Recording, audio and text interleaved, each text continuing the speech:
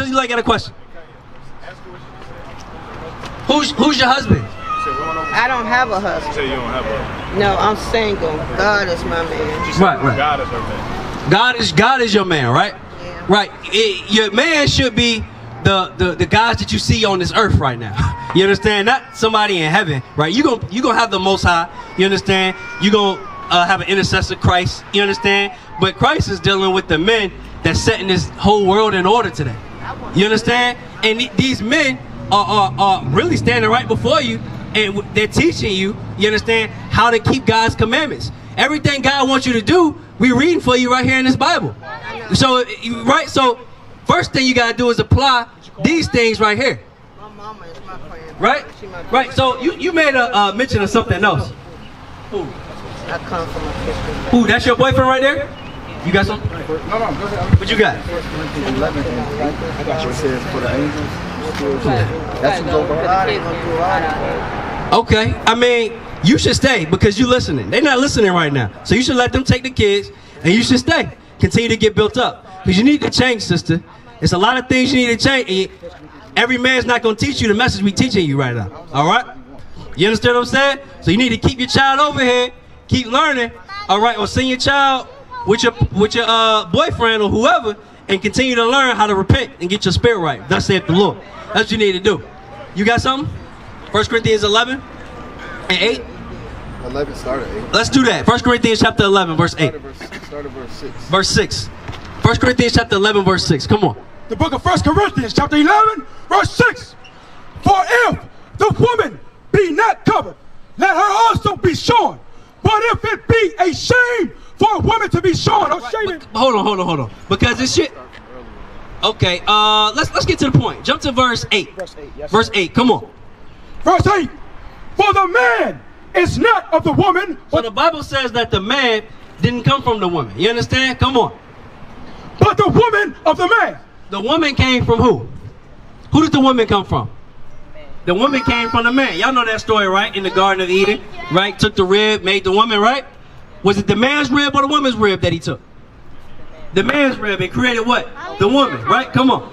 Neither was the man created for the woman, but the woman for the man. Because the woman was created for who? For the man, right? So the perfect order there is for a righteous woman, right? To be a help to who? A righteous man. And that righteous man, right? Be a help to who? Christ. You understand? And Christ is a help to who? His Father. You understand? That's the perfect order that we have. All right? That's the true spirit, all right, of this Bible. All right? That's the unity that you've heard about. All right? But it all starts with what? The Most High God. Christ in submission to him. All right? The man in submission to who? Christ. The woman in submission to who? The man. The men. You understand? So you should have righteous men around you teaching you God's laws, what to do to get your spirit right. All right? And you should be able to change your conditions by just obeying the instruction that these righteous men give you today. All right? And then what's the Lord going to do? He going to send you a man. He going to send you a husband. Somebody that's going to take care of you according to the Bible. That's what will happen. All right? That's how you get right with the Lord. All right? So even our sisters today should still be in submission and subjection to a man. So no sisters just be out here on their own. All right? You should be in subjection to your father, or you should be in subjection to your husband, or you should be in subjection to the men that your father was around, to the men that the men in the leaders of the community today. All right? Because in times past, our families were righteous. All right? Now our families is full of niggas and hoes today. All of us. You understand? Today. So we don't have a culture or righteous community, family, so on and so forth to rely on. All right? But today we got leaders within the community that's rising up to be a father, to be a mother. You understand? To be an uncle, to be an aunt, to all of us today. We got grandfathers, grandmothers, so on and so forth. All right? I'm not talking about by the blood. I'm saying through the Spirit of the Lord. He put this spirit on the men and women that we have today on this earth to be that for you in righteousness. Those are the men that you will submit to today. All right? So you can't just use that as an excuse. All right? Since I'm single, I'm just dealing with the Lord and that's it. Nah. You still should. All right? Good. Good. That's not the spirit that you have. You still should be in submission and subjection to who? The men that are around you that's rising up in the community to teach you, all right, to repent, to teach you to keep God's laws, to teach you to keep God's commandments. You understand? Those are the men that you need to reverence. Those are the men that you need to honor. You understand? That's how you do that without a husband. And then what's the Lord going to do? Send you one of them righteous men. All right? To take care of you, to provide for you. You understand? But first, you got to get your situation right with the Lord. Right. That's what you got to do first. All right? Now, get me that in 1 John chapter 2. All right? 1 John chapter 2. Because you made a statement earlier, and you said that, come as you are. Do you still believe that, based on what we read? No. Okay, thank you. Thank you. All praises. All praises. That's good. That's good. You're learning, sister. All praises to the Most High. Now, there's a lot of things that we've been taught in addition to come as you are, all right, that's not true according to the Bible, all right? One of those things is this right here. Read what you got. 1, 2, and 3. Yes, sir. The book of 1 John, chapter 2, verse 3. Come on. And hereby we do know that we know him. So most of us say, look, I got a personal relationship with the Lord, right? I got a personal relationship with the Lord. Well, what does that mean? The Bible says, this is how you know that you know the Lord. You following me?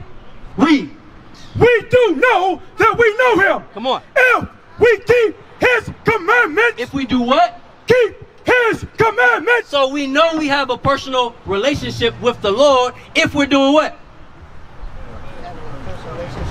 How do we know we have a personal relationship with the Lord? How do we know that? You have to obey his 10 commandments.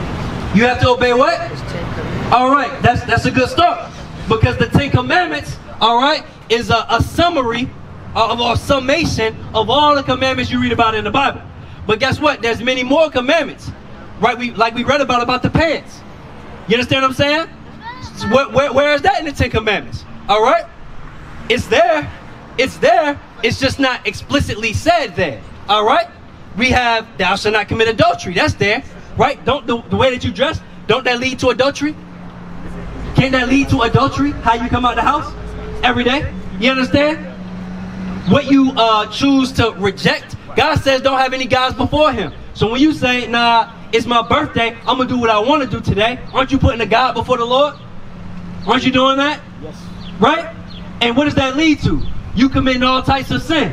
You understand what I'm saying? So it may not explicitly say, thou shalt not, or it might not explicitly say that a woman can't wear pants in the 10 commandments, but it's covered there. All the laws is covered in the 10 commandments. All right? That's just a summation of everything we got to do on this earth to call ourselves a respectable, righteous people today. You got a question? What you got? But what if you had nice clothes and somebody, stole stuff from you and you got to start all over again? What if you did what? And you just have to wear what you have until you can get what you used to have, what's been taken from you. And your clothes got stolen? Yeah, but stuff got taken away from you that you used to wear nice stuff and not stuff like this. Right. And you just have to wear what you have that you've been blessed with. Right. Because I like to wear long stuff. Okay. I All don't right. have none anymore. Understood. So that's the good spirit to be in. There are certain situations or circumstances that will leave you destitute, right? As a people. That's really where we are today. So what we have to do, Sirach chapter 15 verse 20. What we have to do, all right, is start from where we are today. If you only have one dress, you understand, then make sure you wear that one dress until you can get another one. All right? And then when you get two, wear those two dresses until you get another one. Read what you got. The book of Sirach, chapter 15, verse 20. He hath commanded no man to do wickedly, neither have he given any man license to sin. Right. So what does that mean? You're not going to find any one of us to tell you that it's okay to dress like a man. We're not going to tell any of our women that. Nobody. You're not going to find any one of us to say, yeah, it's okay that you continue to dress like a man. Just like I'm not going to tell my brothers that it's okay for you to dress like a woman. I can't do that. All right? All we can tell you is to repent. All right? And we're going to show you the right way so that you can learn to apply what God is telling you to do. All right? God says, look, women, you can't wear pants. You like, all I got is pants right now. All right? What do you need to do? Well, I have a couple of dresses. No, not you, just in general. If that happens, what do you need to do? If you're in a situation where all you have is pants, you don't have no dresses at home, right? We read out the Bible, God says don't do that. God says all women need to dress like women. They need to have modest clothes on, right? You don't have any of those things. You're just learning this right now, all right? No, not you personally, but let's say a person is just learning these things right now. What should their next course of action be? What should how should they move forward or proceed from there? What should they do? That's a question I have. What you think? Say it again? Change your life. She should change what? Change your life. Change her lifestyle? She should, right? And she should do it. She should do it quickly, right? She should do it quickly. Just like that person wants to change it. Get Psalms chapter 160. I know I do. No, 119 verse 63, I think. Say it again. I said I know I do. Right. So if you don't have these clothes in your closet right now, you understand? Can I bring Yeah. Go ahead. If you don't have these clothes in your closet right now, then you need to work to get them in your closet immediately. That's right. You understand? I had it, and I shouldn't have to buy it all over again. It got taken from me. Okay. All right. They may have been stolen from you. All right, but you need to work on getting those clothes as soon as possible.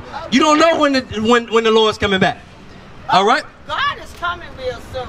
That's right. Well, listen, let me share something with you. And your name was one more time? My name is Laverne. Laverne and Jay. Let me share something with you one time, because that's typically our mindset is we're always set on showing somebody a certain persona that we want to oppose. But Christ wouldn't have us do that. So in the case that our clothes, we lose all our clothes in a house fire, somebody rob our house, steal everything, in these type of cases, yes, it's some diety or some 60. There's some concern for what you have to wear in that, right? But I want you to understand what Christ tells us to think about and how to look at that whole apparel and what we have to dress in our in those situations where we lack, in our poverty, in the situation where our house burned down, those more dire things, right? You got it? Come on, watch this. This is Christ speaking. Show the sisters the red letters. Show the red letter in the Bible. We all know that means Jesus Christ is speaking, right? So let's see what Jesus Christ has to say about some of these situations, or how we should look at our clothing, or understand or think about our clothing in this present time. Come on. The book of Matthew, chapter 6, verse 25. Therefore I say unto you, take no thought for your life, what ye shall eat, or what ye shall drink, nor yet for your body, what ye shall put on. Is not the life more than meat? Meaning, what he told you to do is more important than all those things that you put on your on your body, than all the things. Because ain't nobody hungry. You can look at us. We you know, I ain't calling nobody fat, but we ain't missing no meals. You understand what I'm saying? So read it again. What Christ said. Yes, sir. It's not the life more than meat. And because that's what we tend to focus on. God say do this, but I ain't, you know what I'm saying? But what about if this happened? But hold on, but the house burned down. But hold on, that's what we do. And even if the house ain't burned down, even if ain't nobody steal it, that's what our mind gonna say. Right. But what about this and what about that? So he said, what now? It's not the body more than meat, and meaning it's not your body more than just to put food in. It's more to your body than just that alone, right? Come on. Excuse me. It's not the life more than meat, and the body than raiment. Come on, and the body, it's not your body more important to have more to do with the Lord than just to put clothes on, or just to focus about the many apparels or changes of apparel that you have. It's more important than that. Your body is a vessel, is a temple of God. Right. Meaning it should be keeping what God said to do in it, with it. Come on. Behold the fowls of the air, for they sow not, neither do they reap. Hold on. So behold the birds. Are you not better than the birds? It said they sow not, neither reap. But every morning, come on. Nor gather into barns. Meaning they ain't got no bank account. that they putting all their food and money into to make sure that, well, what if this happened, and what if this happened, and all these worries and cares. So why are you thinking and worried and making excuses for the things that God told you to do? Right. We have no excuse. We have no license to sin. Right. Come on. Finish it off, finish it off. Oh, come on, finish it off. Why take ye thought for raiment? Consider the lilies. Consider the lilies, the flowers laying in the dirt of the ground. Come on. Of the field, how they grow. They toil not, neither do they spin. Meaning, they grow big. You think they saying that they going out and getting the water? You think they, hey, farmer, come put some water on me. Beg me, what I got to do for you today to make sure I get some water? They ain't doing nothing. They toil not. They work not. They have no care for their living. They know that the living God is going to feed them and make sure they grow up. Come on. And yet, I say unto you, that even Solomon in all his glory was not arrayed like one of these. Wherefore, if God so clothe the grass of the field, which today is, and tomorrow is cast into the oven, shall he not much more clothe you? As long as you see this grass, look at the grass, the dirt. Look at the weeds, look at the trees, look at the sky, the clouds above. God is telling you, as long as you see that, if you keeping his commandments, he's going to make sure you are right, just like the trees, just like the birds in the sky. You good, because you better than all of that. It was made for you. That's what Jesus the Christ just told you. Last verse. Come on. Come on, you come verse. back. Yeah, he can deal with it. Yes, sir. Last verse. All right, go ahead, go ahead. O ye of little faith, therefore take no thought, saying, what shall we eat? Or what shall we drink? Right, so you don't take thought about, well, you know, hypothetically speaking, what if this or what if that, you know, all my clothes was burnt. What if my house burned down and I ain't got no clothes left? You understand? You gotta always know, if the Lord allows this calamity to happen to you, the faith that you have in him, all right, the Lord's gonna take care of you. You understand? Finish that up. Or wherewithal shall we be clothed? Is that it? Yes, sir. All right, so the Lord's gonna make sure that you clothe. All right, get that in Psalms for me, chapter 119. All right, and this is all in the same spirit. Yeah. All right. So same spirit. No license to sin. So regardless of circumstances, situations, we're not gonna give anybody permission to break God's laws. All right. Before we get that, Matthew chapter 5. Hold that. I can't give anybody permission to do that, regardless of the circumstances. All I can do is teach you the laws. All right. You got to bring forth the change. You got to work it out. You got to figure it out. All right. Think about those times where you won't gonna have the money to pay the light bill, right? But you came up with it. You made it happen. You ain't have a ride to the club. You understand how you get there? You made it happen. You had faith that you was gonna get to that club. You had faith you was gonna get home too. You understand? Faith in all of that. You was gonna pull up that night, right? You was gonna get your mind right. You was gonna do all of that. You ain't know how you was gonna do it, but you made it happen. You had faith and you made it happen. So how much more in righteousness? How much more in righteousness? Read what you got. Book of Matthew. 5 and 17. Book of Matthew, chapter 5, verse 17. Think not that I am come to destroy the law. So we're not coming to destroy anything that's been established. All right, we're gonna reiterate all the laws that you read about from the beginning of the Bible all the way to the end. Come on. Or the prophets. I am not come to destroy, but to fulfill. All right, Psalms chapter 119, verse 60. Come on. Psalms chapter 119, verse 60. Read. I made haste and delayed not. What did the Bible say? I made haste. No, I took my time. I made haste. If you make haste doing something, right? What does that look like? Describe it to me. If you want to clean your room up in haste, right? How fast are you going to do that? I can't hear you. Take your time. No, you're not going to take your time. You're doing it in haste. Right. Haste means you rushing. You're doing it real fast. You're doing it real quick. You understand? She said it. What'd you say? Get it done fast. You're going to get it done fast. Read that part again. I made haste. The Bible says make haste, right? We're going to command you to do that. All right? We're going to say, hey, make haste to keep the commandments. Hurry up. We ain't got a lot of time left. All right? We ain't got a lot of time left. Today is the best day for you to get your life right with the Lord. It ain't a better time than now to come into the knowledge of this truth. It's not a better time than right now. All right? So, should you delay? No. You should hurry up. Make haste, come on. And delay not to keep thy commandments. To do what? To keep thy commandments. So you got to make haste to do wickedness? No. You understand? No. Make haste to do evil? No. All right? No. Make haste to do what? To do good. What's good according to the Bible? Give me that Romans chapter 7. What? You got to make haste to do good. The Bible's saying the same thing from beginning to end. So you're right, 100% right. Yes. Make haste to do good. What's that look like? Come on. The book of Romans, chapter 7, verse 12. Read. Wherefore, the law is holy, and the commandment holy, and just, and good. The Bible says that God's commandments are good. So you got to make haste to keep God's commandments. That's what's going to make you good today. We used to scream black power while Heron was pushed. But at the end of the day, nothing's in vain. Iuic has been given a vision. The tents of Judah has risen. Many has attempted the mission, minor murmuring, omitting and missing the mark. Just reading that he had the flame of fire in his eyes gave us the spark. We on Paul's mission.